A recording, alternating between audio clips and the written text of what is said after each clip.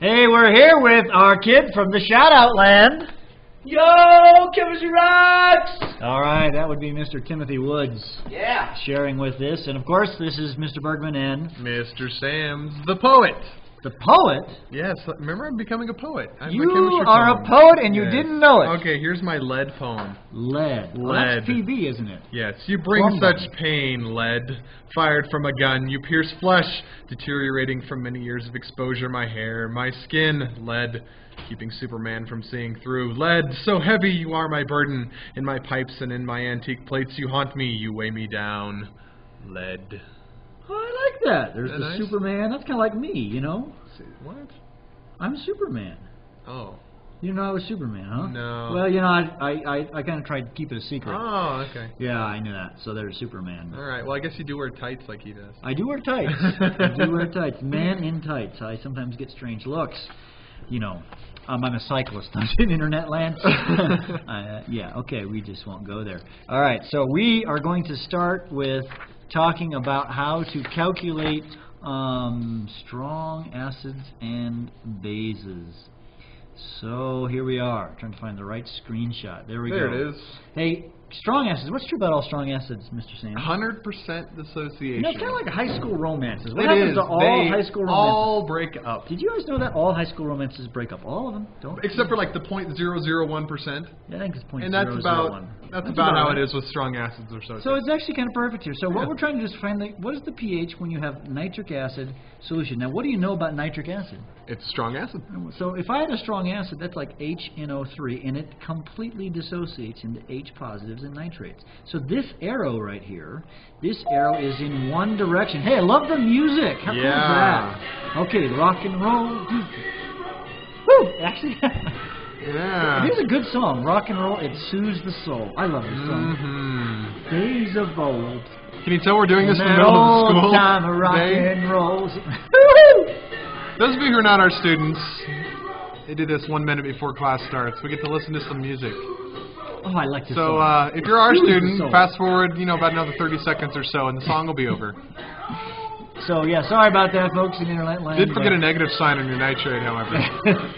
Oh, I did, yes. So, all right, let's put a negative sign right there. All right, music can end now. We'll wait. Anytime. But it does add some ambiance It is. to It's nice. I like this music. Should I dance now?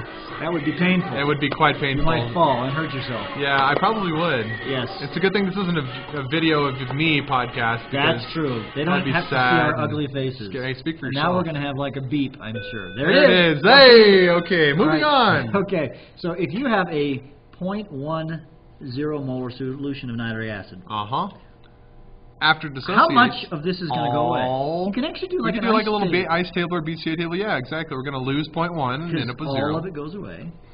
And how much hydrogen? All of it. Well, it's 0.1. Yep. And actually, this We is could do 0.1, nitrate too, yeah. but we don't care. No. Because it's asking for the pH. And Yeah. what is pH? Negative log of concentration of hydrogen ions. So that's the negative log of the concentration of the hydrogen ions. Yep. Well, that's just going to be the negative log of what? 0.1.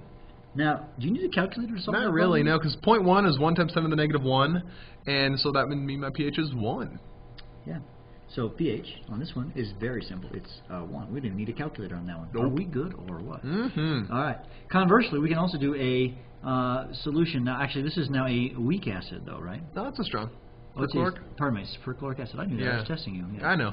So perchloric acid, you could do this, HClO4, and of course that also completely dissociates into hydrogen, and now the perchlorate, ClO4 negative. And so the hydrogen ion concentration, since it completely dissociates, is this number right here, 1 times 10 to the minus 10th.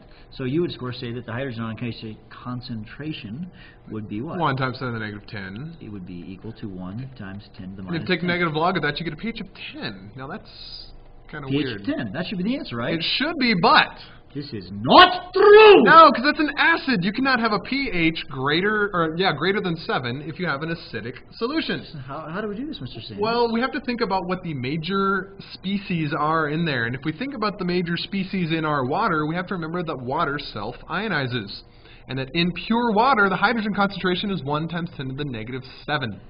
Which is greater than 1 times 10 to the negative 10, meaning the water is acting as more of an acid than the perchloric acid. So actually you would say that the hydrogen concentration would be equal to 1 times 10 to the minus 7th plus 1 times 10 to the minus 10. Right. We have two sources of hydrogen. Yes. The dissociation of the water, which is very rare that this becomes an issue. Yeah.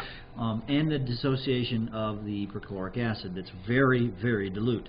And so if you were to add these numbers, I bet I can do this in my head. It's about 1 times 10 to the minus 7. Mm-hmm.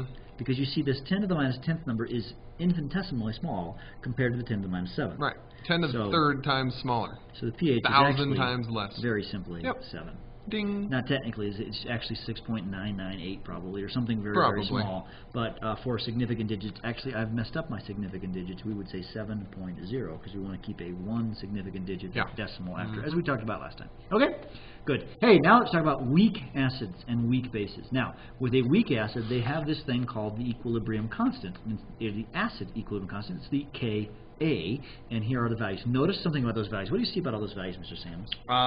They are all less than 1. Yeah, they're all tiny numbers. The biggest number is 10 to the minus 2, and the smallest number is way down 10 to the minus 10. And this is, of course, not an exhaustive list of acids, but it's a partial list. Yeah. It's good enough. So now when we work with these, we have to work with equilibrium constants. And so now let's work a problem. Hey, we have a... That is not an equilibrium problem. This is actually a not... Okay. This problem right here. Yeah, well, I guess we will... We're out of order. We're slightly out of order. This will we come should have checked the table about 2 slides later. This is going to come a little bit later, but we'll talk about that. We did. Put that in the back of your brain. Put that in the back of your brain cells. All right, now we have 2 strong acids. We have nitric acid and we have hydrochloric acid. It's asking what's the pH of the resulting solution. This is a pretty tricky question, actually. A little bit, but this is a good AP question too. Yeah, AP class. We should probably have AP questions. Okay, so what we've got is we've got 2 strong acids. So what would be the molarity of this acid? That one is 0.00125 molarity, Sort of. but we need to do an M1V1 equals M2V2 problem Let's because... think this through. I've got 2 beakers. One's filled with nitric acid, and it's like 54 milliliters, right, from the problem. And another beaker is filled with hydrochloric acid, and I have 25 milliliters. But what I'm going to do is I'm going to pour them together into one beaker. Now, when you pour them together, we're going to have a mixture of 2 different strong acids. Well, when you do this, we're going to dilute the acid. So we have to use our equation M1V1 equals M2V2 to find the molarity of the final molarity, the M2, of each acid separately. Yes. So let's do the HNO3 first. So if I do the HNO3, M1 is 0.00125. That's my molarity, molar. That's M1. V1 is, how much did I have? 54? 54. Well, now why can I use the volume in milliliters? Why don't I convert that to liters? Well, we're going to add them together, and they're going to be in milliliters for your V2, so the units just cancel out. So what's V2? It's going to be 25 79. plus 54, 79. Now, folks, we got that by just adding the 2 volumes together. So the molarity of this acid is now 0.0079 molar. Just solving... Sorry, the one above it.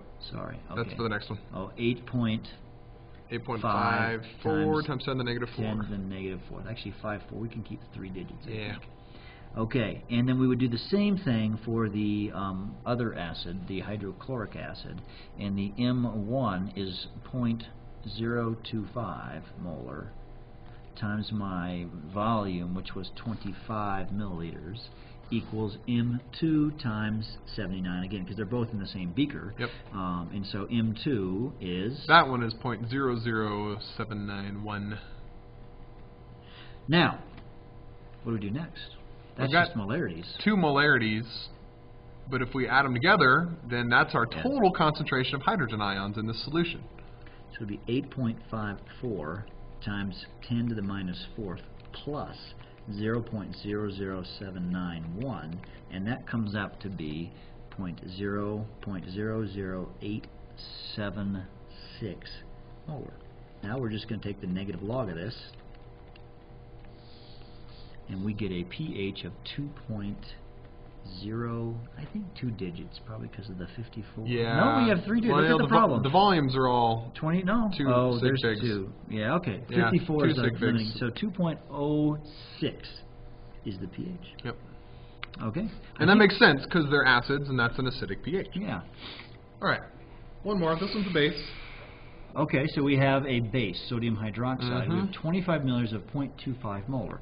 So to find we can find the hydroxide concentration. Actually, we should make a note. This is sodium hydroxide. Sodium hydroxide completely dissociates into sodiums and hydroxides. Because it's the strong base. And he's like, all strong substances completely dissociate. Again, the old high school romances, they all break up. So the concentration of the sodium hydroxide is simply 0.25. 0.25. Does that 25 milliliters do anything for us there, Mr. Bergmann? You know, that's kind of a distractor, actually. Yeah, they don't need to know that. So extraneous information. Extraneous information. If I mixed it maybe in a diluted, that'd be a different thing. Yeah. So if you take the negative log of the hydroxide concentration, that's equal to the POH. I would do that first. And that gives us 0.60. 0.6? Yep, 0.60. 602. 02, okay. 60. And that's equal to the POH. Now, how can I find the pH? The question 14, says, what's the pH? 14 minus that, because pH and POH always add up to 14. Actually, at 25 degrees Celsius, Yeah. Equals, 14. So you just have to take 14 minus 0.6. We could probably do that in our head. 13. That'd be 13.40 equals the pH. And that is a basic solution, a greater pH than 7. Yep. So that makes sense. Answer makes sense. Totally. Okay, now we're going to do weak acids. Weak acids and weak bases. Okay, now, we had this conversation earlier. Guess what? There's this amazing table of them, and this tells you the percentage, or kind of like a percentage dissociation. We'll talk about problems like that, how much they break apart. By the way, the higher the number, what would you say about the acid? Stronger the acid. So these are stronger acids, stronger of the weak. And these are weaker. They're all weak acids, but the strongest weak acid, at least on this table, is the hydrogen sulfate ion. Yes. Okay.